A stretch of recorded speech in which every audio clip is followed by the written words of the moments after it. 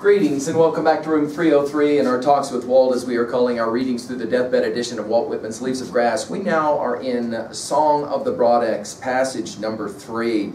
Now, the passage number 3 is one of the longer catalog sections. Certainly this is the longest section in Broad Axe. Some hate these catalogs. Others find these catalogs, much like they love to read those sections from Moby Dick on whaling, and they enjoy the different and multiple perspectives. How about this? 61 lines of this section begin with the word "the," and we've seen this before. Now the assumption is that you've been reading along with us at learnstrong.net. You've got your own copy, I hope, of the deathbed edition of Walt Whitman's Leaves of Grass, and you've been working with us. Talks with Walt is the name of the playlist down that left-hand side at learnstrong.net. And my hope is that you've been with us from the very beginning in the inscriptions texts all the way up through and including Song of the Broad Axe section number 2. Now, as for background information here, just for a few moments to kind of set you up, we're going to look at all the different uses of the axe in this section. We're going to talk about what some scholars have called Whitman's view of mystic evolution. That is to say, like the yin-yang symbol, and we talked about this when we did our William Blake, Songs of Innocence, Songs of Experience, there is both positive and negative to the axe, as we've already spoken about. Yes, it is a weapon, but it is also a tool, as we've said. He also wants to show what he calls, quote, the beauty of all adventurous and daring persons, end quote. So we're going to get a celebration. And again, we've seen this so many times. Pioneers, oh, pioneers will be an actual poem that we will read later. We'll have some sense of it here. And of course, the axe in some ways is the beginning of all action, what we might call, as we've talked about it elsewhere, the logos, that origination idea. The axe becomes a really powerful symbol in some ways of that.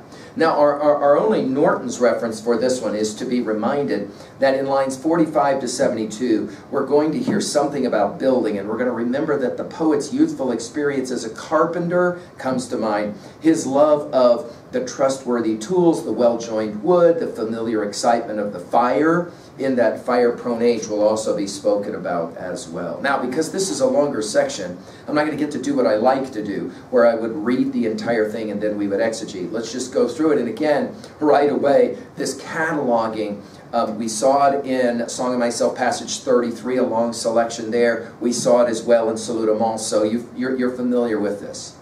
The log at the woodpile, the axe supported by it. By the way, notice the beautiful balance of that first line of this section.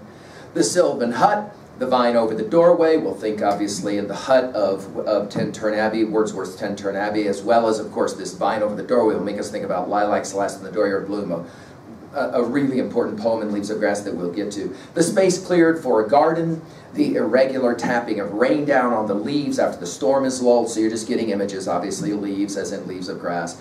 The walling and moaning at intervals, the thought of the sea, this idea that there's always the motion of the sea that one is considering. The thought of ships struck in the storm and put on their beam ends, and the cutting away of masts, obviously the first reference to a possible axe. The sentiment of the huge timbers of old-fashioned houses and barns. Now, already for Whitman and for his readers, there are houses that one might call old-fashioned, which is kind of interesting for us to think about. If they were old for Whitman, what would they be for us, right? The remembered print or narrative. Here we have to think about Moby Dick, remember, published in 1851. The remembered print or narrative, the voyage at a venture of men, families, goods, the disembarkation, the founding of a new city. Now, I have said to you a number of times that I believe that one of the things, among other things, that Whitman is doing in Leaves of Grass is that he is going back to somehow collect, can I use that verb, collect, the Iliad, the Odyssey, and the Aeneid as those texts that he's going to bring forward in his set of poems. Thinking about the Odyssey as the voyage, and thinking about the founding of a new city in the opening lines of the Aeneid. We've given full lectures on all those titles at learnstrong.net. The voyage, he's back to it again, of those who sought a New England and founded the outset everywhere. And we're going to begin to celebrate, obviously, the whole notion of pioneering spirit. The settlements of the Arkansas, Colorado, Ottawa, Canadian River, the Willamette, Western Oregon River. We've commented already on his love of rivers. The slow progress, that's an important phrase. The scant fare, the axe, and there finally it is. rifle saddlebags. In other words, these are all the accoutrements of pioneers. The beauty of all adventurous and daring persons, this some have argued is the key line of all of Song of the Broad Axe. The fact that he uses the word beauty takes us back, obviously, to Aristotle and the Aristotelian idea of aesthetic theory and poetics, as we've talked about elsewhere. Daring persons, you'll remember Tintern Abbey and So I Dare to Hope, though changed no doubt from what I was when first I came among these hills, blah, blah, blah. Also, the word daring, think about what happens in Song of Myself, passage 46. I will you to be a bold swimmer, right? Laughingly dash with the hair.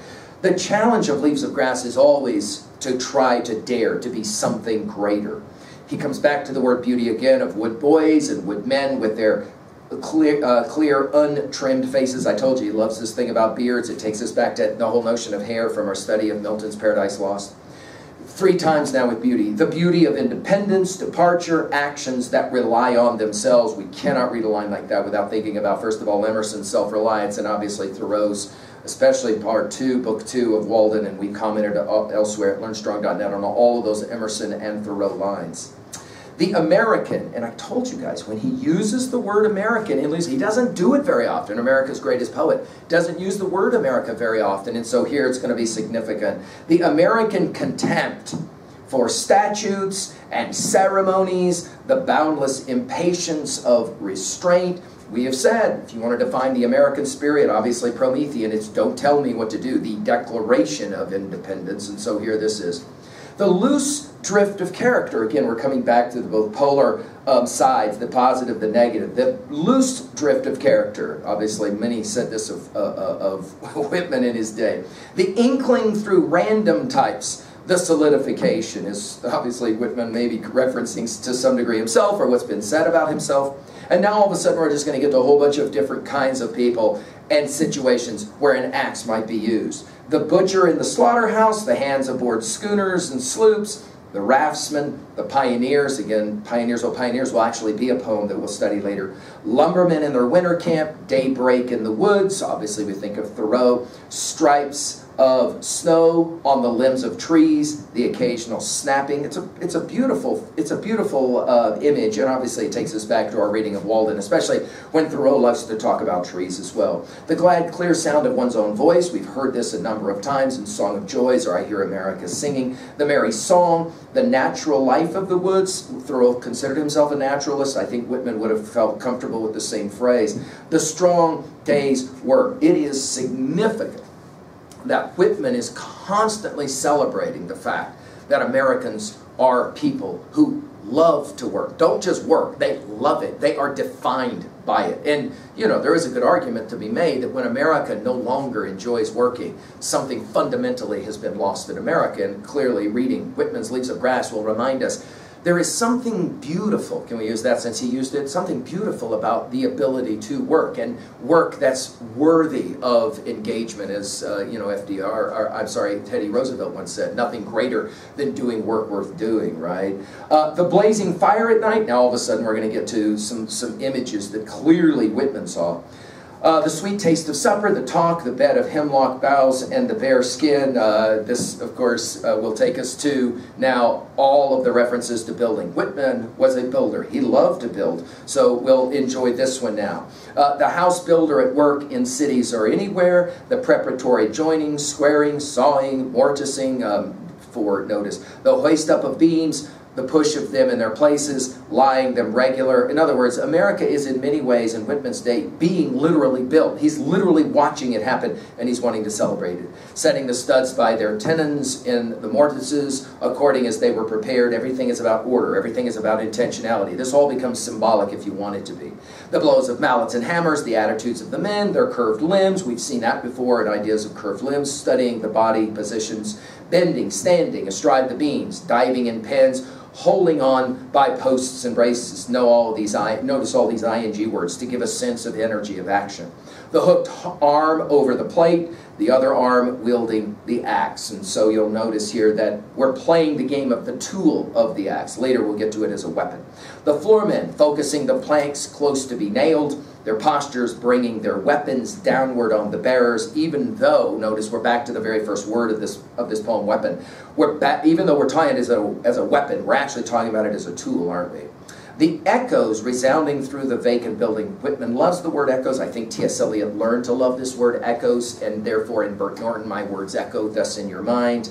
The huge storehouse carried up in the city, well underway. The 6 framing men, 2 in the middle, 2 at each end, carefully bearing on their shoulders a heavy stick for a crossbeam. I like the word carefully here. In other words, not only is America building, but the idea is suggested that it's being done in some kind of intentional, careful way. The crowded line of masons with trowels in their right hands rapidly laying the long side wall 200 feet from front to rear, just to try to give a sense of the majestic building that is going on in America. The flexible rise and fall of backs, the continual click of trowels striking the bricks. Notice they're all working together, in other words. The bricks, one after another, each laid so workmanlike in its place and set with a knock of the trowel handle. I had a student who came back to me and said, you know, I read all these lines in passage 3 of Broad Axe, and then this summer I worked with my grandpa, and we did a project that required bricklaying, and I never realized just how hard it is and what an art form it is. Watching my grandpa do it, he said, I was just blown away, and it took me back to these lines. And right, Whitman is obviously celebrating art, right?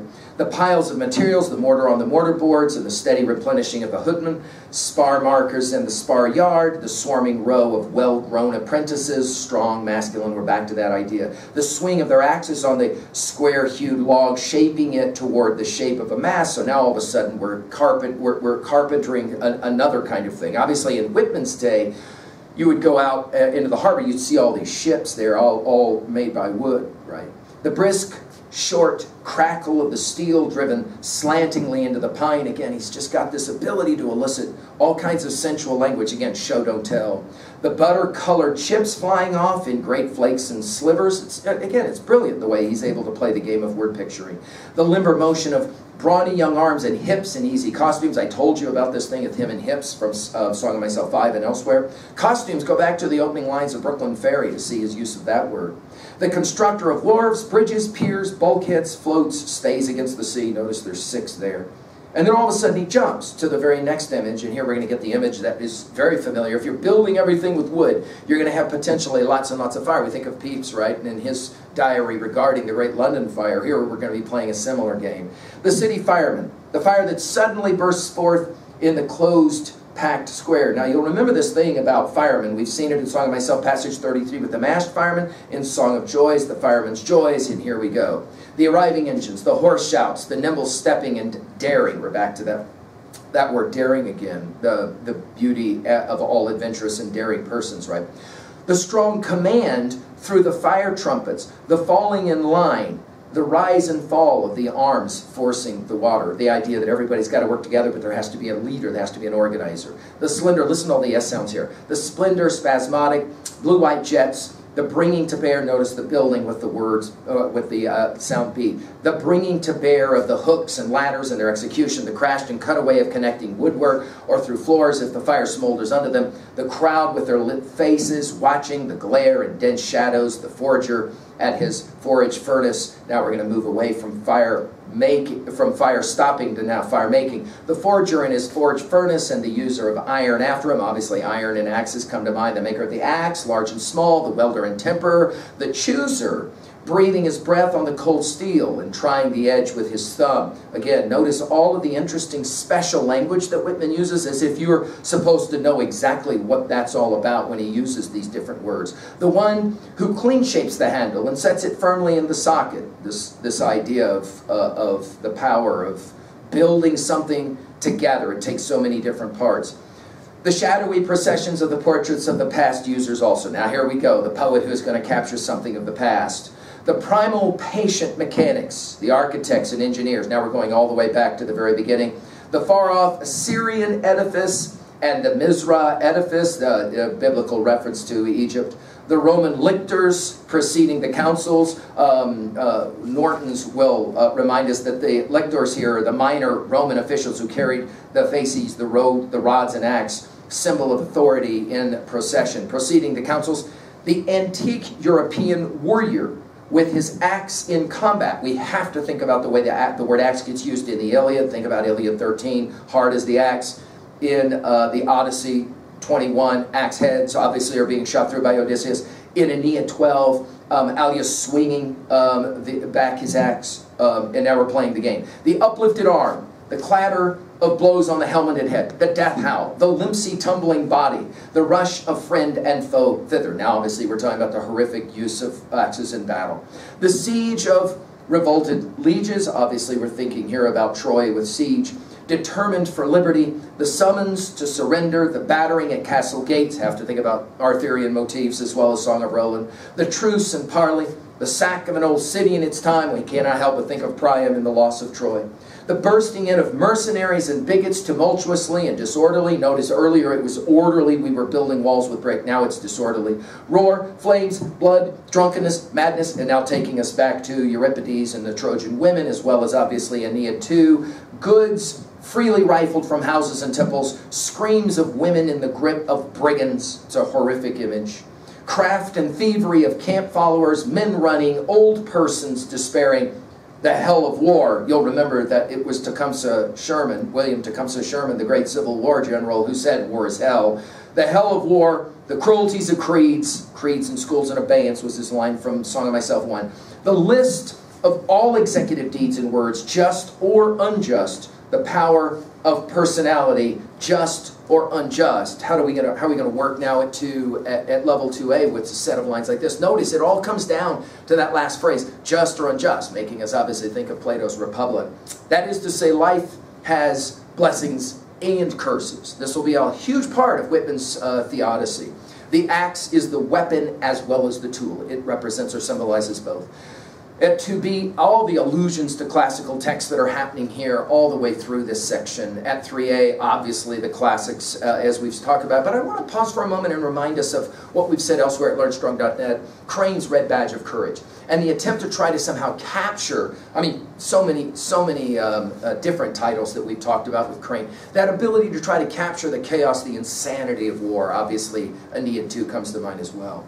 Finally, at 3B, what was your favorite image in this catalog? And what are your thoughts about these catalogs? Do you like them? Do you hate them? And why?